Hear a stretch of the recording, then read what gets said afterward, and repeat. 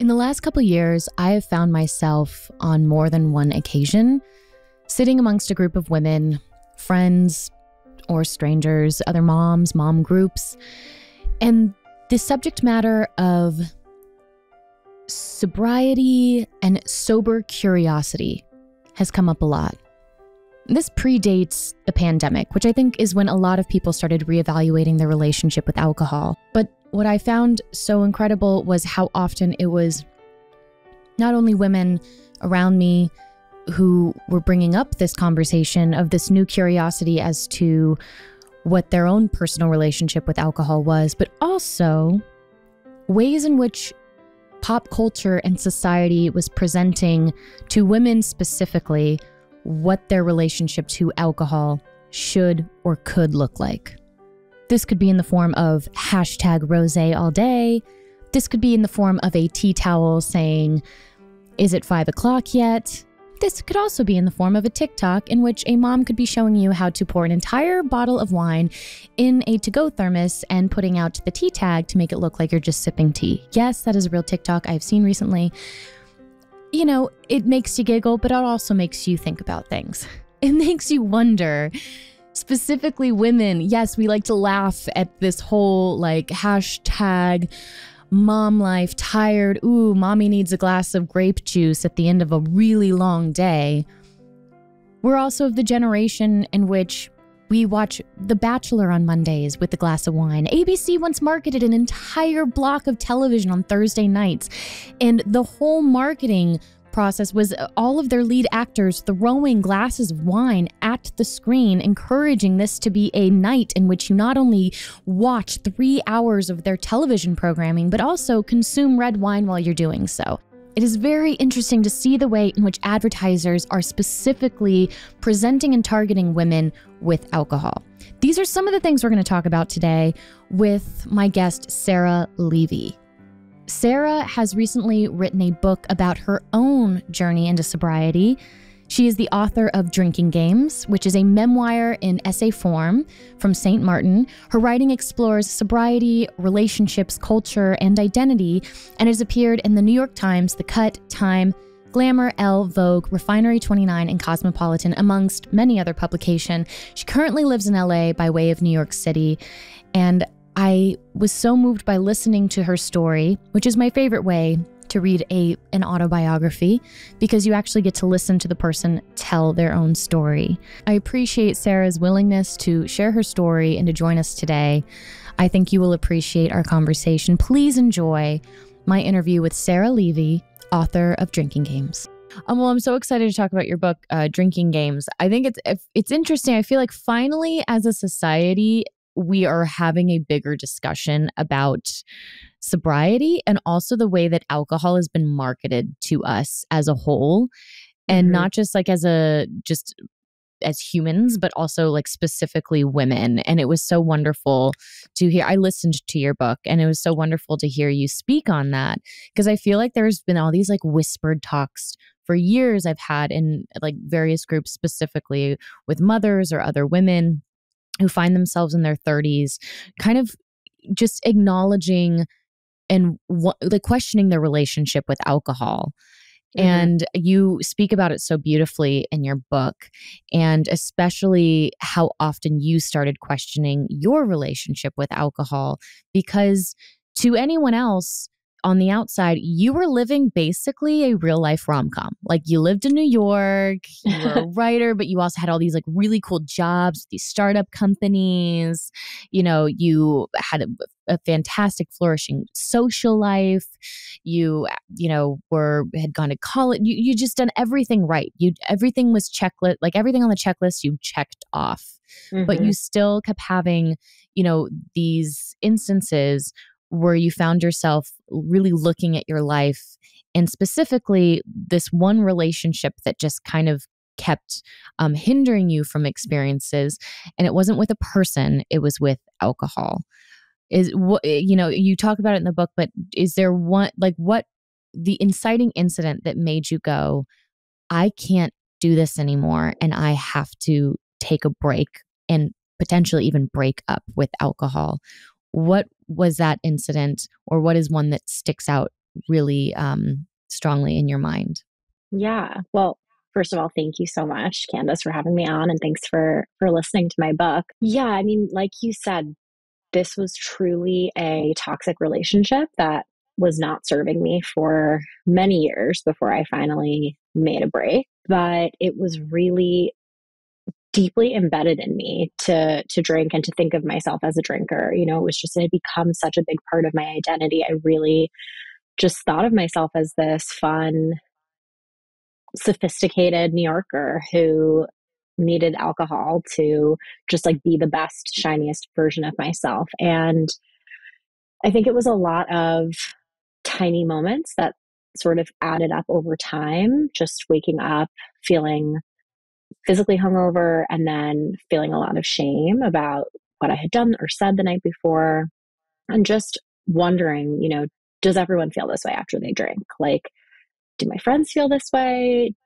Is this just something that I'm going to have to live with for the rest of my life? Like, is this just the relationship that I have with alcohol where I drink and then just kind of hate myself afterwards? It was just this like vicious cycle. And the last night I drank was not my worst. I write about in my book, you know, that I had woken up in hospitals. I had had fights with friends. Like there were some real consequences to my drinking that I started to experience like later in my 20s. And my last night drinking was like pretty unexceptional. I had gone out to dinner and drinks with my boss at the time. And I worked at a startup and he was pretty close to me in age. So his friends were all like around the same age. And I had booked a workout class for the next morning, which is like such a small thing, but I had paid for the workout class. And so I was really planning on going. I wasn't planning on having a crazy night out. And those New York workout classes, they're not just like, oh, $10. It's like $35. Yes, right. This was like a $35 Pilates class or something. And I was like, I'm going. And so I really did not intend to have a crazy night out. I just remember drinking with everyone. And the next real memory that I have is waking up the next morning next to one of my boss's very good friends. And I didn't really remember what had happened between us and how the night had ended. And I just was so embarrassed and felt so disappointed in myself and just really sick and tired of feeling sick and tired. And for whatever reason, I just had this window where I was desperate enough to make a change. And that was, you know, that was the last night I drank. The next day, I remember walking home and just thinking to myself, like, I'm done. I can't do this anymore. How old were you? I had just turned 28 4 days earlier. What was your first drink? My first drink, I was 15 or 16. I was in high school and I was like a pretty good kid. So that was like late for a lot of my friends. People had been like going to parties and experimenting earlier. And I think I was just a perfectionist. I liked to be in control and I was kind of afraid of alcohol. But I remember when I drank for the first time, I loved it. Like I loved the effect produced by alcohol. I immediately felt just like I could relax. I could take a deep breath and I felt, you know, confident. I felt prettier. I felt like I was able to talk to like the guy that I had a crush on. And it had this magical quality for me. Like one of the first nights that I drank in high school, I like had my first kiss and it was romantic and sweet. You know, in retrospect, like we were both drunk. So it wasn't necessarily like probably as like picture perfect as I thought at the time. It was probably like a little awkward, but alcohol to me allowed me to have these like really amazing experiences. And I just like from the very beginning wanted more. Once I started to drink, I really had a hard time like stopping. I wanted the whole bottle or, you know, to be like as drunk as I possibly could be because I just wanted to hold on to that good feeling. It's almost like the way you wrote about the way you'd feel once you, because it wasn't just like a buzz. It wasn't just tipsy. It was in that like warm, drunk haze. But it's almost as if like when a superhero, like in reverse, like when a superhero puts on their cape and suddenly they're this like super person. It's like the way you wrote about it is like the second way you would, like you would turn into this like superhero of a woman the second that you got into that fuzzy drunk place a little bit. The confidence, like any blemishes you felt you had suddenly disappeared. All your jokes felt funnier. All your like everything just felt, which I think so many people relate to, especially at that age, especially when alcohol is introduced to anyone in a social setting that is, I relate to feeling like a perfectionist a lot. I was around the same age when I had my first drink. It was 4 Coronas at a school party. I was 15.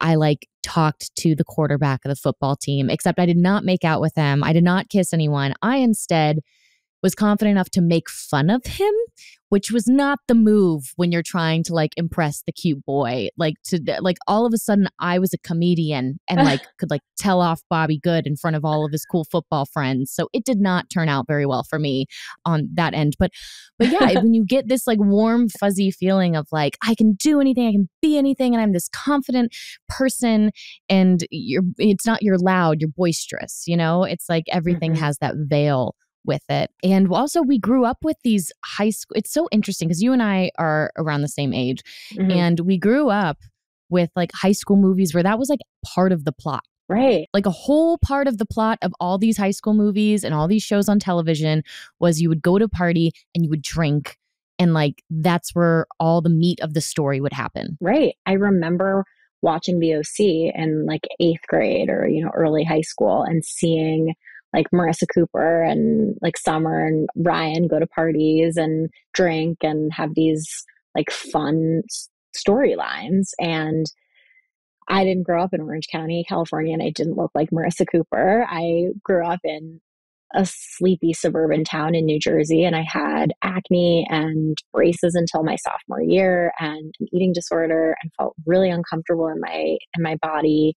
And exactly like you said, when I drank, it was like putting that like superhero cape on. I was transported out of myself, out of my brain, and became this version of myself, that I had sort of always fantasized about through like TV and movies. And then college doesn't necessarily, no one goes like, especially now college is different because so many young people, especially who've gone through the pandemic, that are in the age of seeking out like what happens next. It's like they've seen, that just because you go to college doesn't mean you actually go. So many people were still doing online classes that it's just changed everything. It's like anytime I try to have a conversation with anyone who's within the age range of, late high school, early college years, their experiences are just so wildly different. The glasses in which they use to see the world are a completely different prescription than the ones that I feel like we had at that point.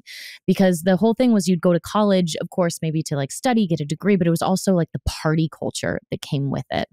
It was that was just so embedded as just part of the experience. And I didn't go to college, but I had my own version of like a party culture. I was 16, living between the ages of 16 and 22. I lived in LA. And so I definitely went out and had a very fun, wild time. But I remember visiting friends of mine who were at college and just seeing like these, the frat houses and the sticky floors, and just like people weren't drinking because it was just fun and silly and giggly. It was like you're drinking to get drunk, and just how far you can push those limits. Totally. And, I remember visiting colleges and sort of evaluating all of it, the classroom experience, what the campus was like, and then going out to parties and getting a sense of like, what is the social life on this campus, right? Which is important and valid, but it wasn't, am I going to find like-minded friends? It was, what is the party scene? And I wasn't necessarily looking for a party school. I wanted to go to a smaller college and wanted to study English and had like a certain idea of what that would look like. But when I got to college eventually, what I very much embodied was this idea that, I needed to keep up academically in the classroom and kind of like go head to head with the guys in my like small seminars and be as smart as they were. And then also be able to keep up with them on the weekends when we partied. Right. And I prided myself on my ability to kind of go from the classroom to the sticky frat house basement and take shots with them and stay up as late as them and stay out and go to the party after the after party. And it was positioned to me as, you know, this is all part of growing up. This is part of living independently. This is part of like making mistakes, becoming, you know, a fully formed version of yourself. And I never stopped to think about the impact that alcohol was having, like on my brain and personality during those really formative years. You know, I was constantly altering who I was and my sense of self, and considered it to be this like really important part of developing and like becoming a young adult. And you mentioned that you had an eating disorder as well. You've struggled with having eating disorders. Did that start in high school? That started for me right around middle school. So I was probably 12 or 13 and continued throughout high school and college. It's interesting to hear you say that you drank to relax and like essentially lose a bit of control. And so much of an eating disorder is about control. And so like the pendulum swing of those two things within a day or an experience, I can imagine is something that you've like looked back a lot on and even would find dizzying at that point in your life. And if you're calorie restricting, you know, and then only having alcohol on the other side of that, you know, you speak so often about blackouts and also what you've learned about them since. Can you recall your first blackout? So my first blackout was back in high school, probably the second time that I drank. So when I was around 16, I went to a party and saw the same guy that had been my first kiss a few months prior. And, you know, in high school, like everything changes so quickly, like you're hot and cold with someone that you like. And at that time, we weren't like on good terms. And it was very much like an emotional reaction to seeing him. We like exchanged some words and he was like kind of crass in the way that like a teenage boy can be. I remember being very upset and remembering like, okay, alcohol makes me feel better. So I want to have as much of it as possible because I don't feel good right now. It was really a split second thought, but it was just this gut instinct to reach for alcohol in a moment where I didn't feel good and I didn't feel comfortable. And I had never like poured a shot or like a cocktail before. I didn't know anything about like how much alcohol to drink. And so I just poured a solo cup as if I was pouring it with water. I filled it with vodka and drank the whole thing and blacked out like pretty quickly afterwards. And I don't remember anything from that night. And what's scary about a blackout is your brain is not forming short-term memories. So with like brownouts or partial blackouts, maybe a memory can trigger the rest of the memories from that night. But with a total blackout, the memories don't exist to be accessed. So I literally have no memory of that night and was brought home to my parents, which I don't remember, and woke up in my bed the next morning. You know, that I think for a lot of people would have been scary enough to sort of alter the way that they thought about drinking.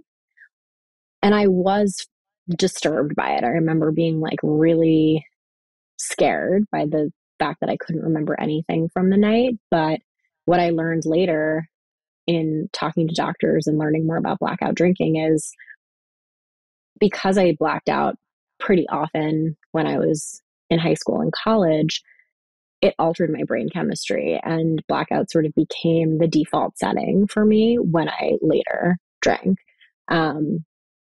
Which is just interesting to kind of think back to.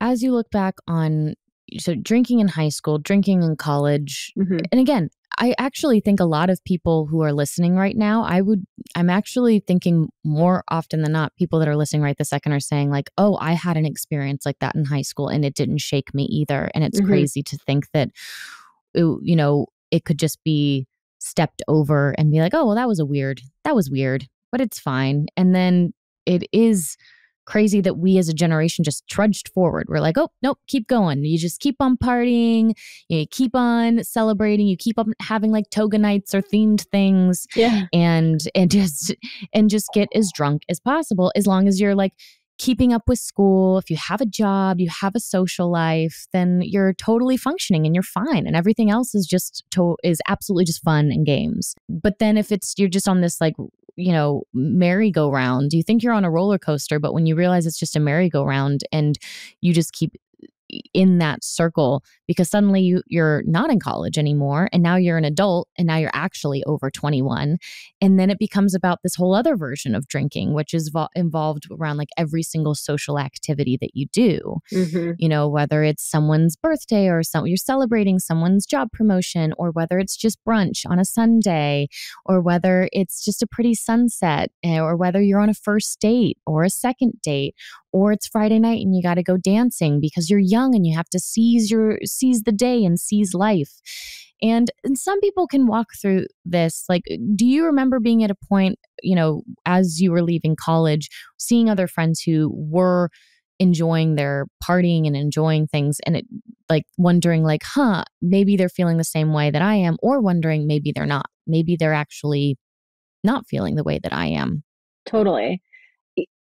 It all happened so fast. I went from being in high school and being told like drinking is bad, you shouldn't drink, certainly don't drink and drive, and like there was a lot of talk around like underage drinking, to then getting to college and being surrounded by really bright, ambitious people and everyone drinking heavily, and it being just a really big part of the culture and how we celebrated, and brunches, birthdays, midterms, whatever was happening, like we were drinking.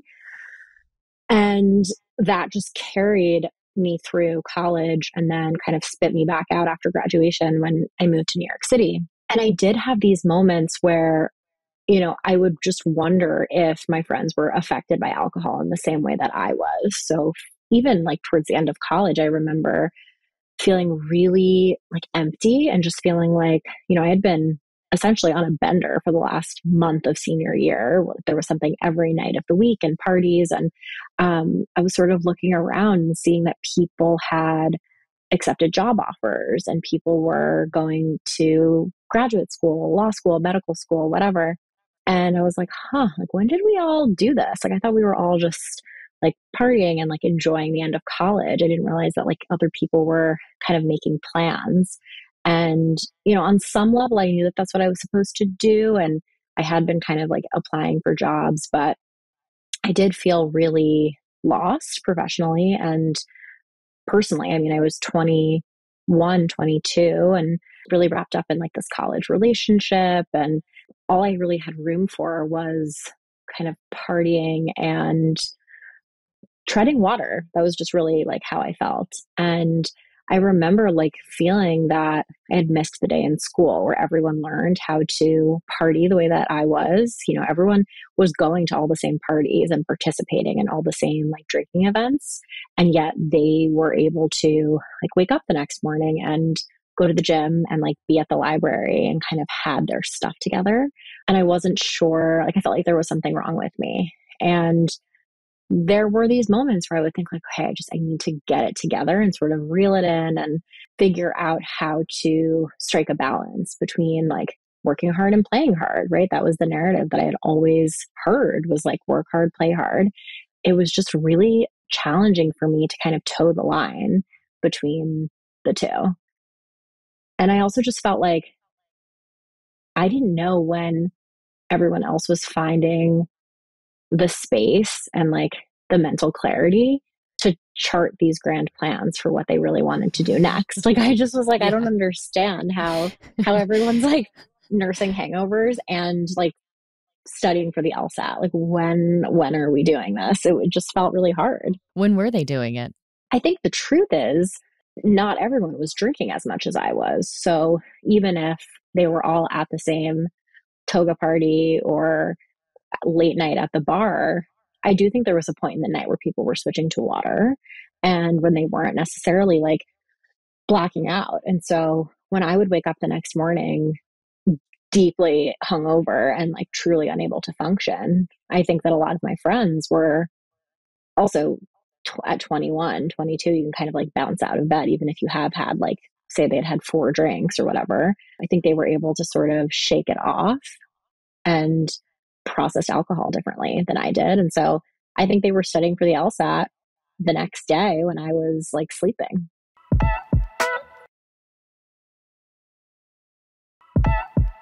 You make the decision to move to New York. It was initially a plan with you and a boyfriend that you had in college, but you ended up going on your own. And if I know anything about New York, that is an easy city to drink in because you're walking everywhere, you're taking the subway, you're in cabs. Like that is people, it's the city that never sleeps. And you can always find something fun to do in New York City. That is the magic thing to do in New York City. But I imagine that you look back at first thinking of that wonderful time, getting there, being young, hungry, ready for like this next chapter in life, and how you could just so easily see yourself being swallowed up by those experiences. What was your plan of action when you were moving to New York? Yeah, so I graduated from college and my plan was to move to New York. And I remember telling my parents, the end of senior year was hard. I had this breakup and I've been feeling really lost, but I am going to figure it out. I want to.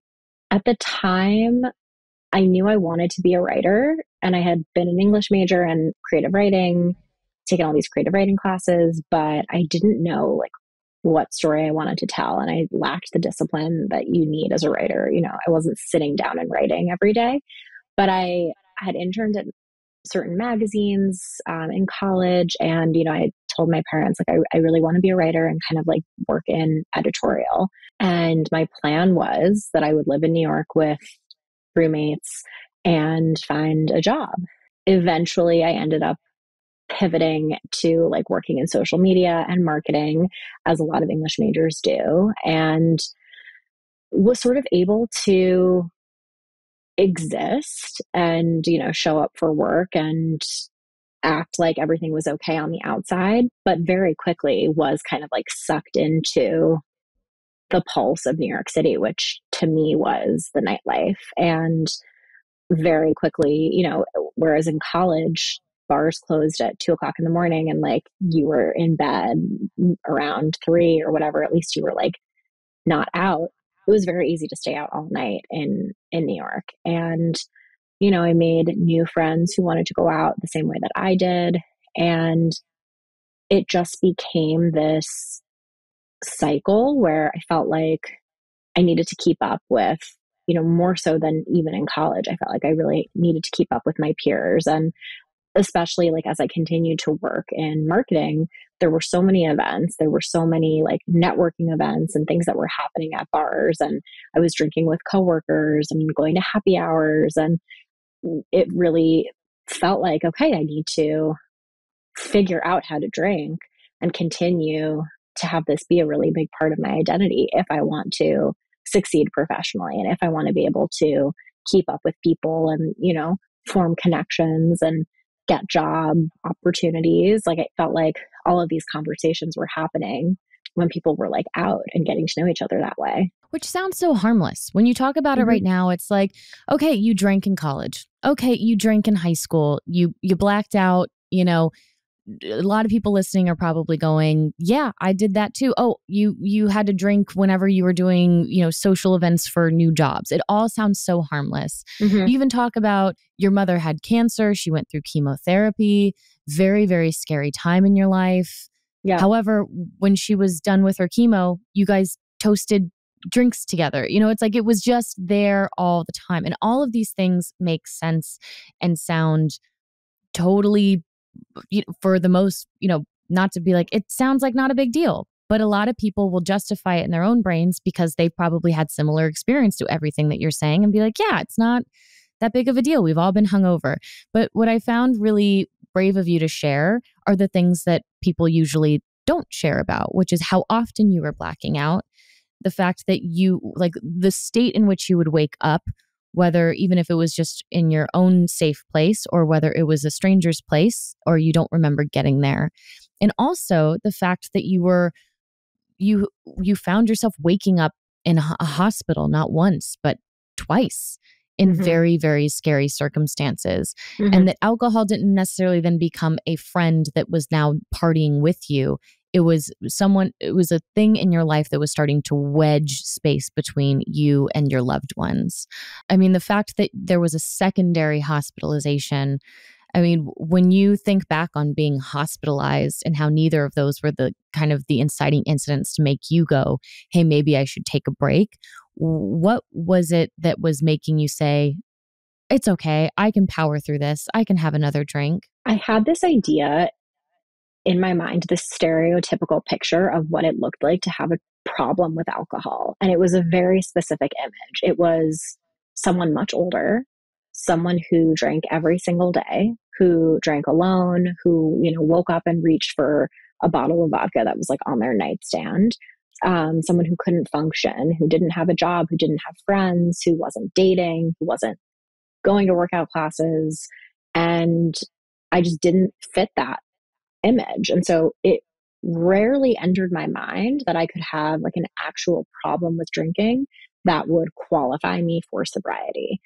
And so for the, 7 years that I was like living in New York City and drinking before I inevitably got sober, I was desperate to just like find a way to make it work. And when I woke up in the hospital the first time, I had fallen out of a cab. It was not moving. It had come to a stop, and I had just tumbled out of the door and fallen and hurt my arm. And it was scary waking up in the emergency room the next day and not remembering what happened, and with stitches in my arm. But it was an accident, right? It was like I was able to. Anyone can fall. Anyone can fall. Like, right? Anyone can fall out of a cab. Heels, Sure. At night, it's busy. Yeah, it was my birthday. I, of course, was overserved. It was my 24th birthday. I'd had many tequila shots, and could have happened to anyone. Now, the interesting point is that I didn't tell anyone that it happened. I had one friend who was with me when it happened who took me to the hospital. But other than that, I didn't tell anyone. And so that is something that in retrospect was a red flag, that like I clearly knew that something was not right and like felt a degree of shame over it. Like I wasn't laughing it off and telling everyone like, oh, it was an accident and it happened. I knew that I had been really drunk and that was why I fell. The second time I woke up in the hospital was a Sunday evening after like a very lengthy boozy brunch with friends, and blacked out and don't even remember how or why I was brought to the hospital. I think that my friend and I were both really drunk, and I remember someone telling me that like I had gotten on his shoulders and we fell down a flight of stairs, and like someone who worked at the bar called 911. But that time I just woke up in the emergency room and think they had done like an EKG, and I remember doctor's or like note when I was discharged was don't drink so much. And that time really freaked me out because there was no like injury, there was no accident. I was purely like brought in because I had been so drunk. And I think ultimately, like, it's so easy to get lost in a city like New York. I remember leaving the hospital the morning after like the first time I had been brought there and just sort of like disappearing into the sea of people and just thinking to myself, like, no one ever has to know. I don't ever have to tell anyone. I still look normal. I can figure this out. I can try to find a way to make this work, to stick to the story that I'm telling myself, which is the one that like we're talking about on paper. Sure, I drank a little too much in college. I have had these like messy nights.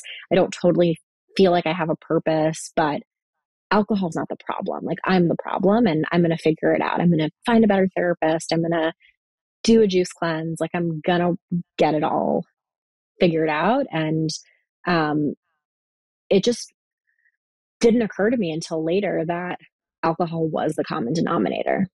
Did you have friends at the time telling you like, you got to stop? Like, did people go, because often there's usually, if there's a big group and if like it's a group that likes to go out and be socially gathering around alcohol, everyone has known one person in their life that is usually the person that drinks too much at the table. It's like, oh, got to keep eyes on this one. You got to, like, everyone knows who they have to babysit. There's always that one person that needs to be babysat.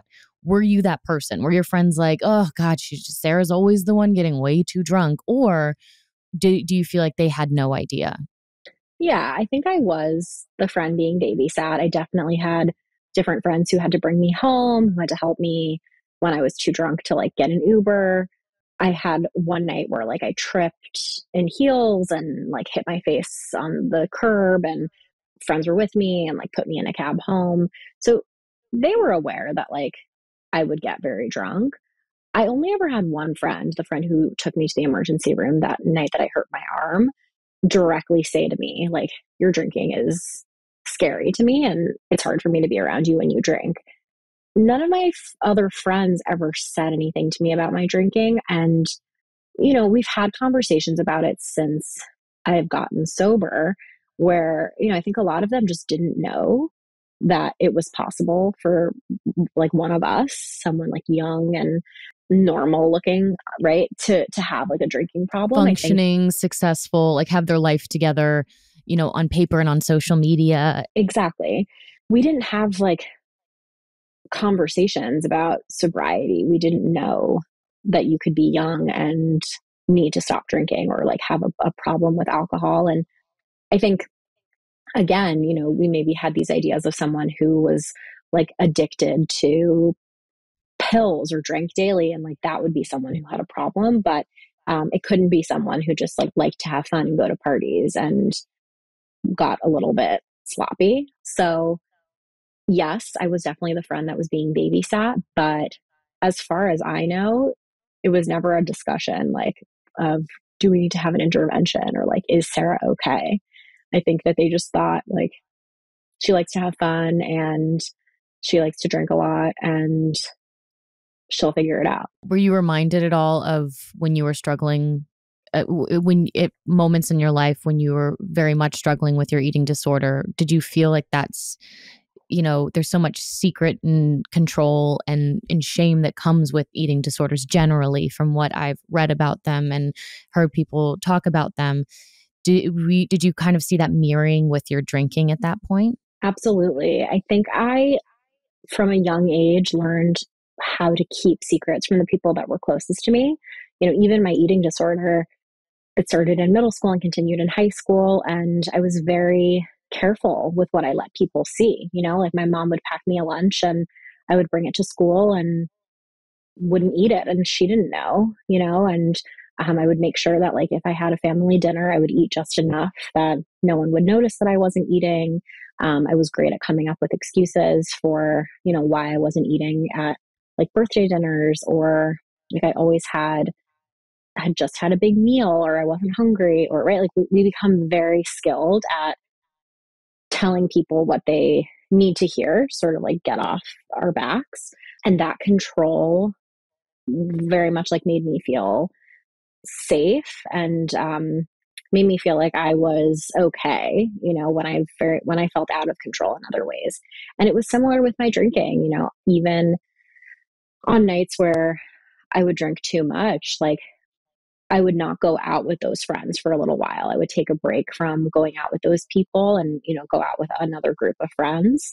So that it wasn't like week after week, the same friends were seeing me get really drunk, or even like I would lie to myself, I would just tell myself that I hadn't had a big dinner and that's why I got so drunk, or maybe someone had put something in my drink. Like I really believed these stories that I told myself, and I told them to the people that were closest to me also.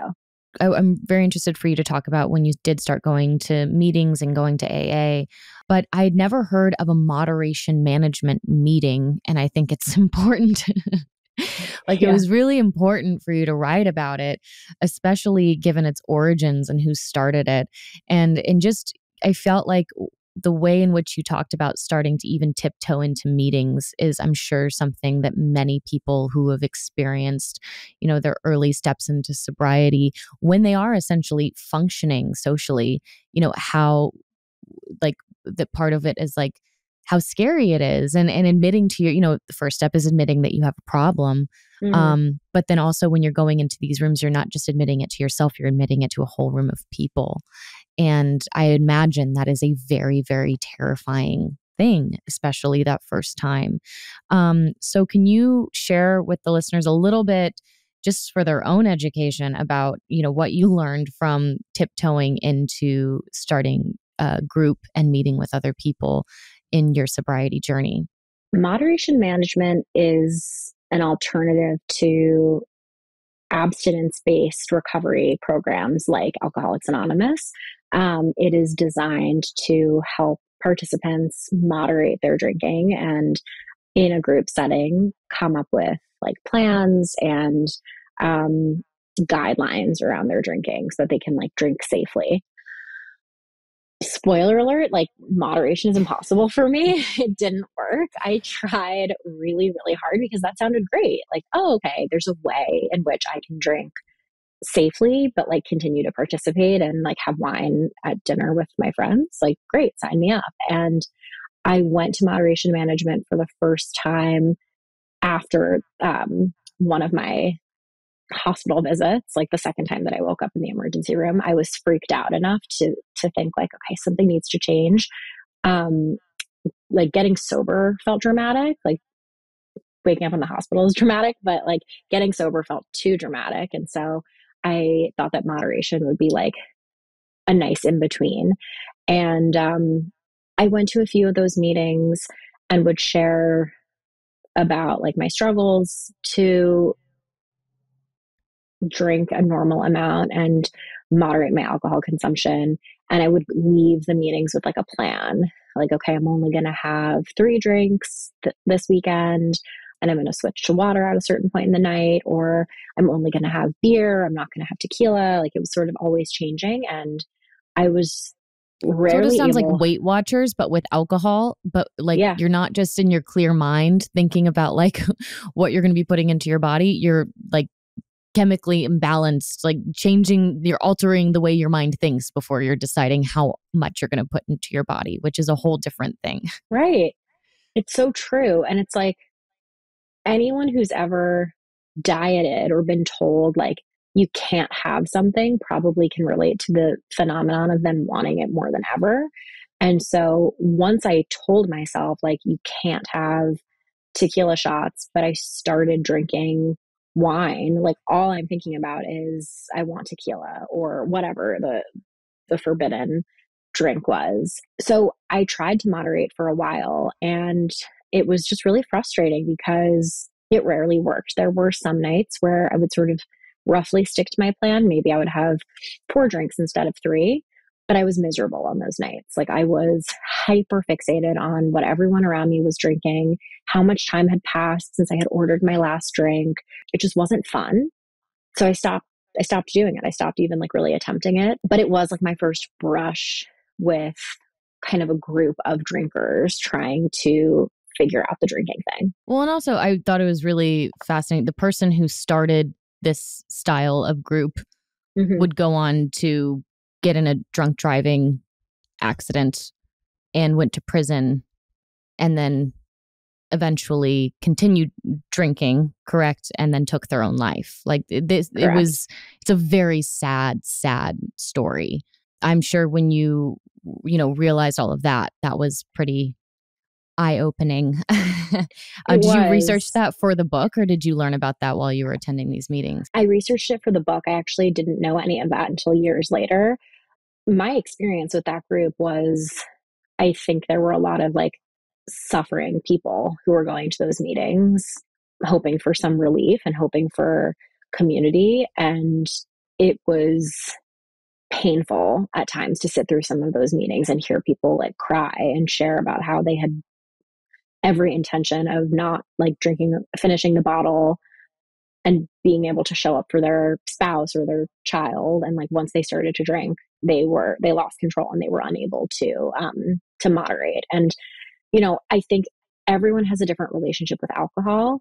In my experience, if you've gotten to the point where you need to attend a group to moderate your drinking, like you may have already crossed a line in which you've become dependent on alcohol in some sense. And I think it's just very tricky. I think it's very unrealistic to start drinking and then be able to pull back or stop once you've entered that place with your relationship to alcohol.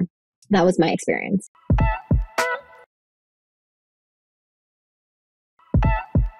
I love the way you talked about the anticipation of going into an AA meeting and just who you thought was going to be there and just what you expected, which I think so many other people expect when they think of AA or what has been projected to them. And you found the complete opposite. Why was that the time you went to a meeting? Like, what made that day different? And what did you walk away from that made you come back to an AA meeting? Fast forward a few years from when I was going to moderation management meetings, I was maybe 24 at the time. I then got sober when I was 28. And, I just knew that I wouldn't be able to do it on my own, right? I woke up that morning next to my boss's friend and I was done, and I just knew something had to change. But I had spent the last few years trying really hard on my own to control my drinking. And so I had a lot of data points that showed me that it was not working my way. I didn't know anyone who was in recovery through meetings. I didn't have any reason to go really, other than like complete and total desperation and like a desire to just live differently and not feel so empty, and not feel so much shame every week. And I really thought that AA was going to be like moderation management, like kind of sad and frustrating, and that it wouldn't provide any real relief or solution. And my experience was completely not that. I remember walking into a women's group and just being blown away by the amount of joy that I felt in that room. Like that these were young women who were laughing, and they had like nice outfits and friends, and some of them had engagement rings and some of them were pregnant. And I was like, wait, what? Like these girls have full lives and they don't drink. And, they shared about career milestones, and it wasn't just about alcohol and like whether or not they were going to drink. They were living life sober. And, I remember hearing people say like that they came for their drinking in the beginning and stayed for their thinking. And that really resonated with me, because it was like, even at that point, going a couple of days without drinking, the thinking was overwhelming. At that point, I had become so addicted to like this crutch, to this behavior that I turned to whenever I felt any degree of discomfort, or when I wanted to celebrate when something good or bad was happening. Like I had been programmed like to reach for alcohol and numb it essentially. Yeah, exactly. And like the thoughts were unbearable, right? It was like, how am I never going to do this again? Like, how will I date? How will I fall in love? How am I going to be able to keep up at work? What will my boss think? What will my parents say? What will my friends think? Like, who am I if I'm not the fun person who drinks? Like, it was constant, like nonstop loop going on in my brain. And when I walked into that meeting, I just remember feeling a sense of like ease. And for that hour at least, I had hope that things might get better, and that, if these women were okay, maybe I would be okay too. That was just an extremely powerful experience for me, for the first time in my life, to see women who were sharing about having the same emotions and experiences that I had had. Like they still had insecurities, they still had doubts, they still struggled with feeling inadequate at times, but they were learning how to navigate those challenges without alcohol. And, in that moment, I realized like, that is really what I want. Because I felt like if I didn't try at that point, I knew what the next like 20 plus years of my life would look like. And, I did have goals and dreams. Like I had things that I wanted to accomplish, and I wanted to be a version of myself that I liked, someone who showed up for plans and wasn't canceling all the time because she was hungover. And I wanted to feel good. I wanted to enjoy my life. And I just was finally able to admit in that moment that my drinking, regardless of whether or not it fit the description that I had in my head of like someone who has a drinking problem, my drinking was impeding me from living the way that I wanted to live. And knowing you and knowing yourself, it sounds like.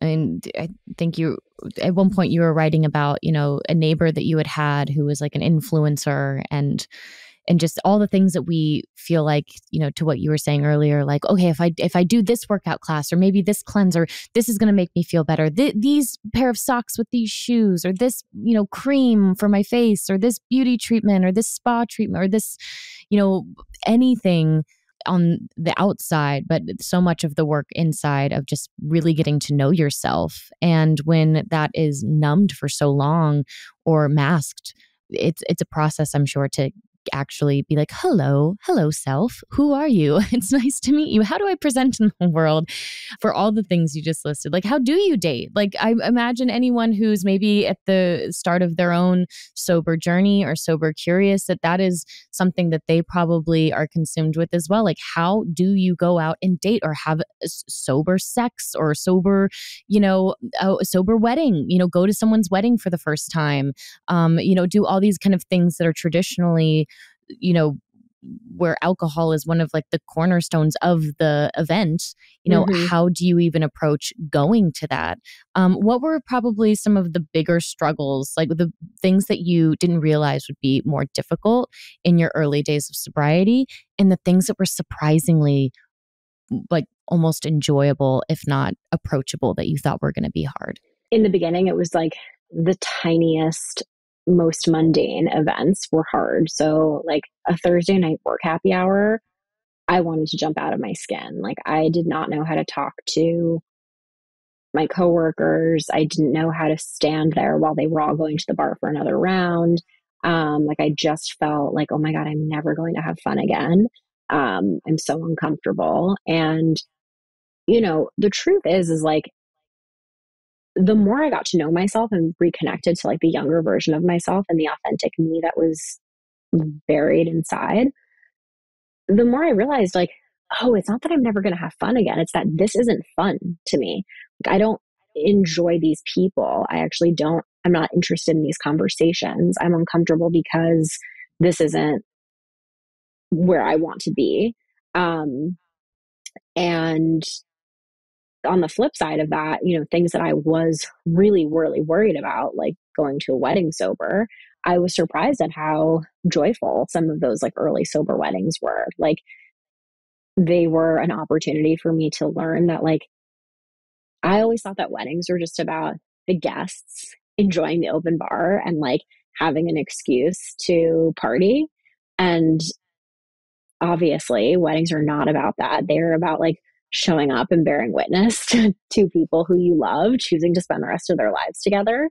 And, like I actually came to really enjoy like wedding ceremonies and being present for those, exchanging of vows and like dancing afterwards. Like I was surprised that I actually really liked dancing sober. And, I think like the takeaways for me continue to just be that like, this event is not all about me. If I'm not having fun, like I don't have to be the last person to leave. I have shown up. I have, been a present participant in this night. Like I can go home at 9:30 and that's okay. In terms of dating, I would say to anyone who is sober, newly sober, that you don't have to like jump back into dating right away. I think for me, there was like a grieving period for my former self and for this like party girl persona that I had. And I really needed to like give myself time to step into this new version of who I was and then get to know her. As cheesy as that sounds, like I did need to date myself a little bit. I needed to like spend weekends on the couch reading and like watching TV and just figuring out like who I was and the type of partner that I wanted to end up with one day, and spending time with friends. And just like for so long, and a common refrain throughout like the story of my drinking is I was interested in this guy, or we made out, or I was going out drinking because like I wanted to get over an ex, or right, men were really a big part of my drinking career. And I needed to take a little break from that and to then kind of come back when I did eventually like re-enter the dating pool. I think I had just a better relationship with myself, which I had always gone on dates wondering like, does this person like me? Is this going well? Am I going to hear from him?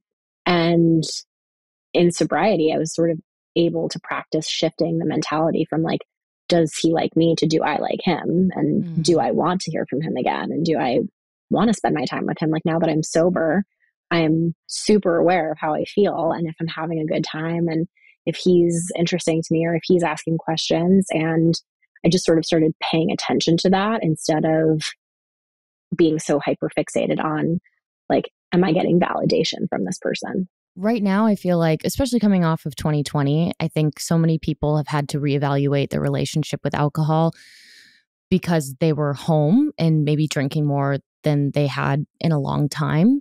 And it's really interesting right now to see this rise in sober bars. Like there's bars where it's just everything's non-alcoholic. You know, there's a lot of companies that are just, you know, non-alcoholic, you know, drinks. Like it's not a liquor, but it's like to, you know, non-alcoholic gin or a non-alcoholic form of vodka. There, you know, there's beer companies making zero alcohol beers. So this is like something that a lot of people are obviously experiencing enough that when alcohol companies are now catering to the non-alcoholic community in the sober curious or sober community, it means that a lot of people are finally vocalizing that that's what they're needing. Are you encouraged by seeing that? Do you feel like, have you seen in the last couple of years, things have completely changed? Do you have a lot of friends who are now talking to you about sobriety or their sober curiosity now since the pandemic? Yeah, absolutely. I actually just got back from my book tour and we visited a lot of sober bars and like non-alcoholic spirit shops and did some book events in those spaces. And I was blown away by the communities that exist in different cities that are comprised of sober curious people.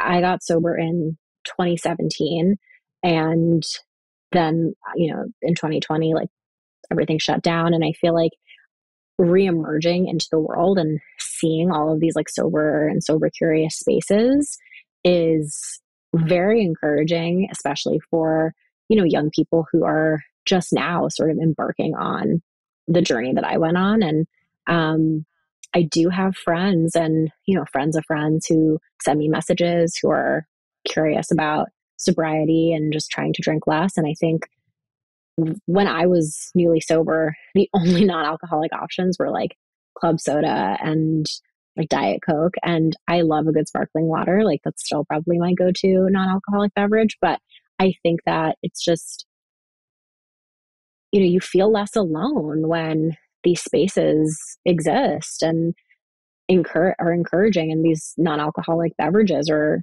you know, encouraging you to imbibe less, right? I think it just lends itself to this larger movement around like conscious drinking and sober curiosity, which certainly didn't exist in my early 20s. And I do wonder often, like, if I would have gotten sober sooner, had there been spaces like this when I was younger. Coming off of your book press tour for Drinking Games, has someone shared something with you that's really stuck with you, like a member in the audience?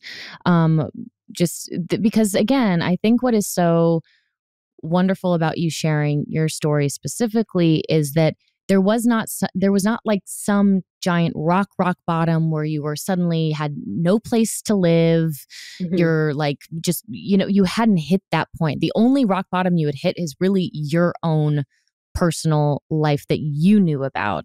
Like you were able to keep up, you know, appearances so wonderfully for a majority of the people in your life. And I think that is something that isn't always. Have you found that a lot with maybe meetings or other people who are sober that you've gotten to know over the years, that actually is very, very common? Because I think, you know, so many people expect that rock bottom. It's very common. I have so many friends who were really high functioning, who had big jobs, and some had marriages. And, you know, I, for me, like, could hardly get to a second date when I was drinking. So to me, like, that was always really impressive when someone would get sober with like a relationship already. But yes, there's so many people who, like, on the outside were high functioning, who were struggling with their drinking. And, you know, I have had so many incredible conversations with people on my book tour for drinking games, and I've gotten a lot of very powerful messages. And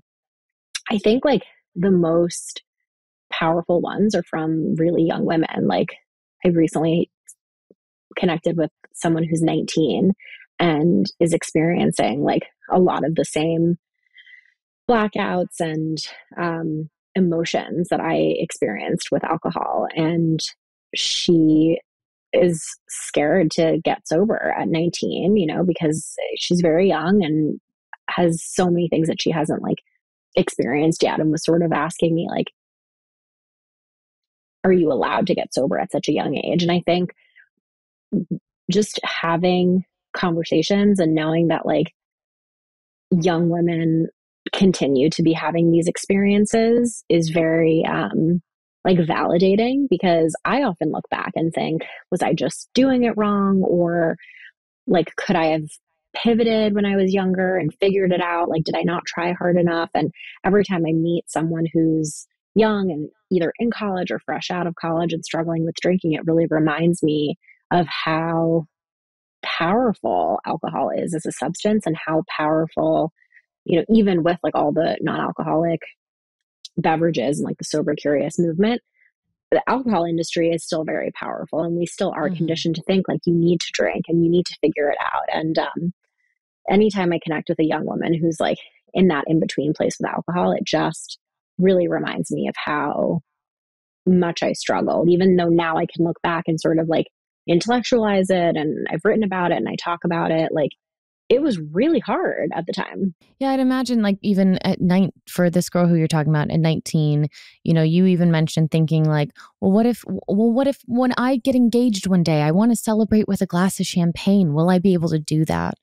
And you're married now, and you write very sweetly about getting engaged and how you guys celebrated your night and just how happy you were. And that was not like, you weren't sitting there. I mean, I'll let you, it's your moment that you lived, obviously, but it was like you were so anxious, you know, before. And then when you found yourself in that moment, you felt so complete and so happy. I did. You know, that was one of those moments that I always had in the back of my mind. How will I get engaged sober? How will I get married sober? How will I celebrate and like experience authentic joy without champagne? And the truth is, like, I was not experiencing any authentic joy when I was drinking, because I was numbing myself, right? Good or bad emotions, I was numbing them. And when my husband and I got engaged, you know, I was 100% present for that moment. And I was surprised. I was excited. I was shocked. Like, and I think had I been drinking, you know, first of all, had I been drinking, I don't even think that we would have gotten engaged. I don't even know that we would have like been in a relationship. But, you know, had I been drinking, I think it would have been like, let's celebrate, like, let's have drinks, of course.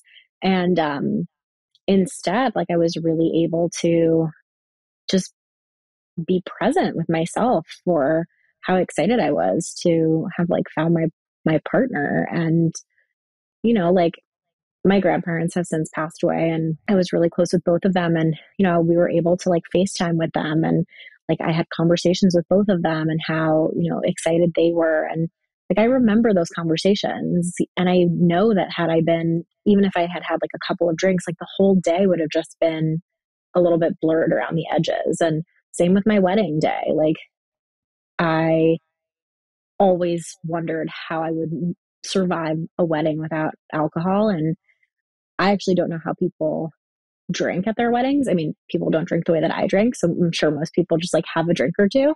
But for me, like, there's no doubt in my mind that with the adrenaline of the day, and probably not, like, I didn't eat that much throughout the day just because you're so busy. You start makeup early, and then the pictures, by the time you get to the reception and you have your first drink, like, I'm sure that I would have blacked out at my wedding reception had I been drinking. And, Instead, like I was dancing, I was present with like my friends, my family. I remember every second of it. And it went by really fast, sober. So I feel like had I been drinking, it would have just gone by that much quicker. It's just these like life moments that I'm able to be a present participant for. I'm able to really like show up for my life today in a way that I just couldn't and didn't have the capacity for when I was drinking. Well, I'm glad that you are also willing to show up to write this book. I think so many people are going to get a lot from it and find peace and comfort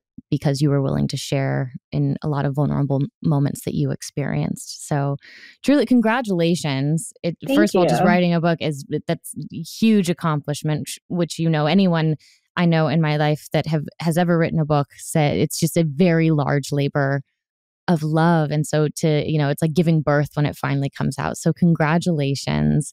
And before I let you go, because I've taken up so much of your time, but I have 5 questions. It's just a little whatever. The first thing that comes to your mind.